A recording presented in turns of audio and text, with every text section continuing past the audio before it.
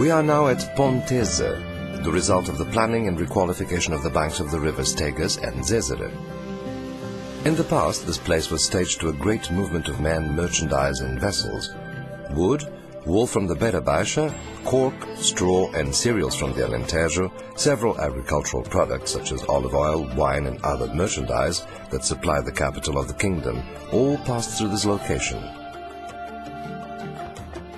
The goods coming in were salt, fertilizers, handicraft products, and news from around the world that had spread across Lisbon.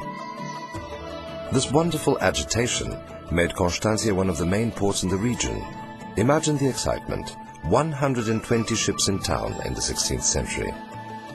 However, the decrease, or rather the total loss of importance, of the traditional activities linked to the rivers brought about the gradual abandonment of the banks. The floods of the 1970s and 80s worsened the situation, leaving the banks looking desolate in contrast with the beauty of the town.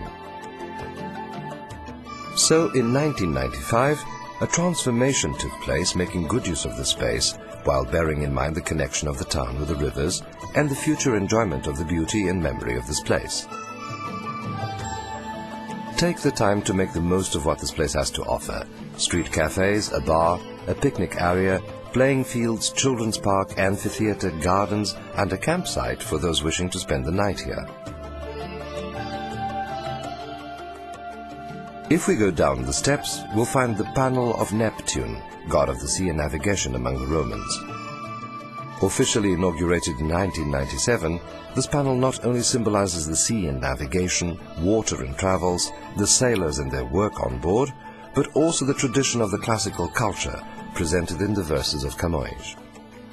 Down in the farthest depths of the deep, lofty caverns whither the sea withdraws, and whence at the challenge of the raging winds it lashes its waves into fury and sends them forth, there Neptune dwelt, in the company of the blithe Nereids and other deities of the sea.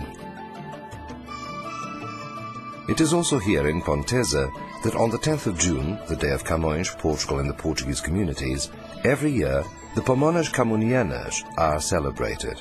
These are medieval festivals in homage to Camões. Pomona, the divinity responsible for the blooming of plants and the growth of fruit, was a Greek and Roman goddess regularly evoked by Camões in his work.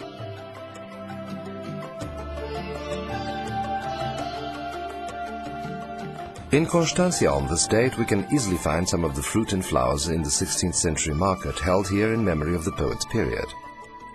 The Antiques Fair and the variety of shows are some of the events also held on this day. There was a castle here many years ago. Only the remains of its barbican can be seen today. When Constância was conquered from the Arabs by Gonçalo Mendes de Maia in 1150, its old castle was already derelict. It was rebuilt 2 years later by order of Dom Miguel Pais, Grand Master of the Knights Templar. The castle played an important economic and military role in the town, which was a center for traffic and the trade of merchandise from a number of different sources. Furthermore, the castle was part of the defensive line of the Tagus.